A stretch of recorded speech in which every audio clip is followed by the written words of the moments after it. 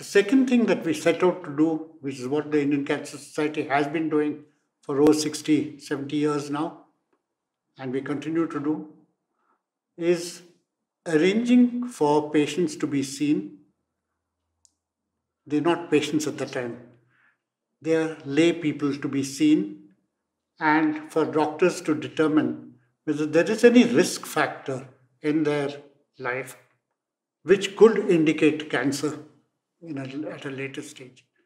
So we do camps where we go out again to groups of people and to examine them with qualified doctors. And these doctors try and see whether there is any sign of cancer, of impending cancer in their lives. So this we call screening camps. And the third activity that we do is if we do find any suspicious cases, to try and get them to go to a qualified medical institution where their disease can be dealt with. And that is done by literal hand holding, because I described the effect of a cancer diagnosis on. So there's reluctance. If a diagnosis is made, there's reluctance to go for further treatment.